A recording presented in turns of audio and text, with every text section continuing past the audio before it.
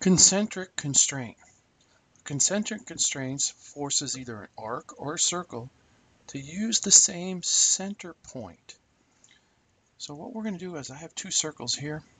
I'm going to come up to my concentric constraint. I'm going to select this big zero, or the big circle down here at the origin, with the center point at the origin. And so I selected it.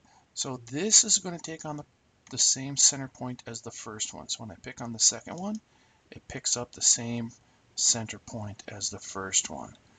So the concentric constraint forces any arc or circle to share the same center point. The first one is the master. The first one selected is the master location.